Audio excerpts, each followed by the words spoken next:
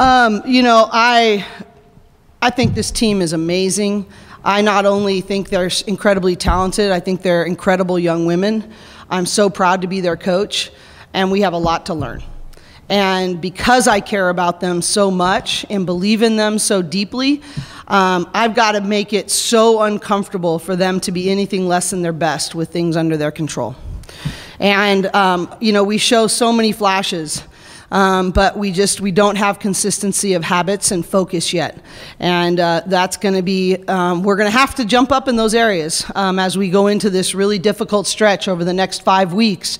And I know they will. I know they'll rise up. But I have to be really demanding, and because right now we're not rising up yet.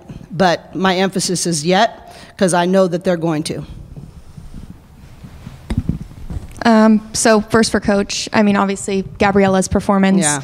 So more big picture, how have you noticed her kind of step up this season? And then sort of within this week, with Angela and Emily abroad, how has she kind of stepped up in that 4 position? Well, she really only played the 4 a couple rotations. She started the game that way. But there's 2 sides of what you saw from Gabs today. One is the work done in the dark always gets revealed in the light. And she worked her butt off in the dark all summer long. Are they smiling at me like they're so sick of hearing that? But she did. That's what you're seeing, is that she spent hours and hours in the gym working on her perimeter shot, working on her handles, working on her guard skills. And so you're just seeing a manifestation of a lot of work done when no one was watching. Secondly, though, is her effort. It's inspiring. I mean, she plays so hard all the time. And that's exactly what you saw out there today, is exactly what we see every day in practice. And honestly, if our entire team competed and played as hard as Gabs, we'd be closer to our potential right now. And, she has things she needs to work on too. But just in terms of effort, like just competition and downright effort, she was phenomenal today. Okay. And then for Lauren, with Angela and Emily not here this weekend, how did you notice kind of yourself and then, Christine, Gabriella, everybody sort of step up in the paint in their absence? Yeah, I mean, we definitely needed to step up.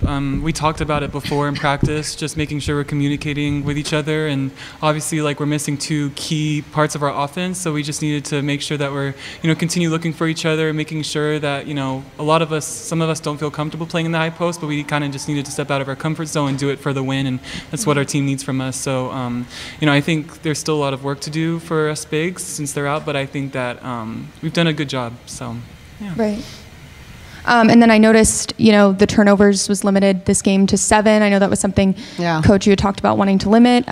What kind of was emphasized in practice to limit that today? Well, I don't think it was, anything different was emphasized in practice, but I do really give them credit for that. I think we only had 3 in the second half, and is that we were much crisper. That is, I think, one of the habitual bright spots in terms of growth. I thought, just our assist total to have 27 assists a game.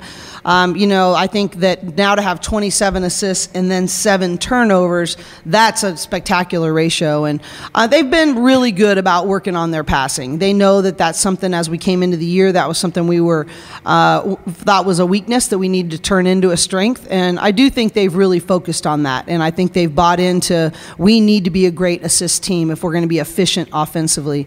And I want to compliment Charisma in that. We have a lot of scorers this year. We have a lot of different people. And my only word for her is efficiency. And I just think she's making really good decisions on which threes to take, which passes to make, when to drive, when to take her pull-up. And, I think that number in terms of turnovers is, I think she sets the example for that. She's just been extremely consistent and very efficient in everything she's doing, and that's exactly what we need from her. Right. My next question was for Charisma. I know you passed another slot on the all-time scoring. I know the focus is obviously the game, but how does it feel to be, kind of further cementing yourself in the history of this women's basketball program? Yeah, I didn't know that. It's really cool because obviously there's a lot of great players that have come through this program, but like you said, I'm not really focused on that as long as our team gets the win. Yeah, and then another question for you. I know you started out the game, you were the only upperclassman starting on the floor. How have you kind of noticed that sophomore class really stepping up in maturity and everything this season? I didn't even realize that. Yeah, me neither. No, but I think they do a great job of stepping up, and just to see like the jump from last year to this year and see the growth in them has been absolutely amazing. And Coach Corey and the rest of the coaching staff really pushed us really hard, and you could see just the difference from the summer even to now. How much better they've gotten, and they've earned like the starting spots that they've gotten. But obviously, like, it doesn't matter who starts as long as we're playing together as a team. But super proud of them, and I'm excited to see them jump even further. Yeah, and then I also noticed the offensive rebounding was 25-6. I mean, specifically with the addition of Lauren's rebounding skills, what do you think that's, bringing to the team offensively? Well, every team right now is game planning against her, and and I'm really proud of her. I mean, she's obviously made a tremendous impact on our team, and I think she's further along than I thought she would be at this time. Fair. It's not about her talent. I just think, trying to work into our system. I didn't know everybody would be game planning against her this early on. And that's a credit to her work. It's a credit to, I think the two of them playing together this summer with USA Basketball is a big part of that, and her earning her confidence back and being ready to step into a different kind of role. But, it's obvious. I mean, people are daring us, and we're shooting almost 40% on the year from the three-point line, and they're so scared of Lauren, they're daring us to shoot threes, which is craziness. But that is a compliment to her game, and it's also a compliment to our guards that are stepping up and, hitting those on a very consistent basis. But she's been an absolute difference maker for us, and, I'm really, really proud of her, that how she stepped into our team, and she's got, I'm challenging her. She's never played this kind of role before in college at this level, and we're really challenging her. And when you get this much attention, you're going to have your habits jump up too. And so, but I know she's ready for that, and I know that's what she came here to do. Yeah, and then to look ahead, kind of a question for all of you. I know you've got Princeton coming up next week, and then UConn after that. I know you mentioned some things you want to work on defensively, but what are you kind of going to look to do from now until then to I think progress? it has nothing to do with, there's going to be tactical things that we'll prepare for. Princeton will be one of the toughest teams we face.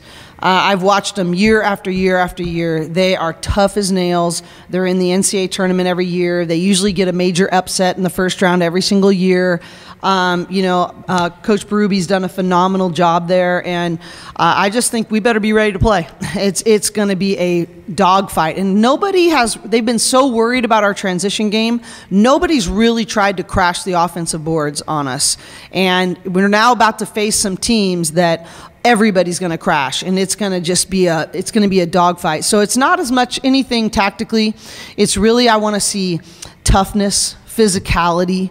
I want to see a little chaos on our own team in a good way. Like Lauren caring so much about charisma that she calls her up with one little mistake under her control. And there's a sort of urgency from each other as peers. That's what I want to see. I want to see controlled aggression. I want to see peer accountability. I want to see passion plays. I want us to take a step up in toughness. That's the #1 priority. Yeah, and then for you too.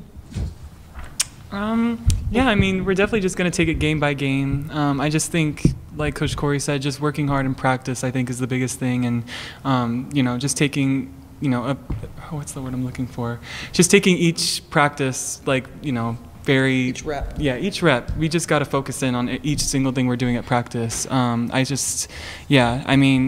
think, these few games that we've had, like Coach Corey has said, we've had shaky practices, and I think you see it's not consistent in the game, so we just need to make sure that we lock in, because obviously we do have big games coming up. So I just think we need to work really hard and keep each other accountable, and I think we're going to be okay. We just need to work hard. So They said it all. Do you have anything? Well, and I just want to thank you guys for being here. I really do want to challenge our LA media. I hope people see this. I hope people come out. It's not even just us. USC and us, we're killing it in recruiting. We're killing it on the court. We got highly ranked teams, and I appreciate you guys showing up and telling our stories. And we need to create buzz in this city. We got too much good girls and women's basketball to not be telling these stories. So thank you, and I hope that whether it be the LA Times, the Daily News, the different blogs, whatever else, you guys are missing out if you're not telling the stories of this team. So thank you guys for being here. Tell them, Coach Corey. Thank you. Thank you.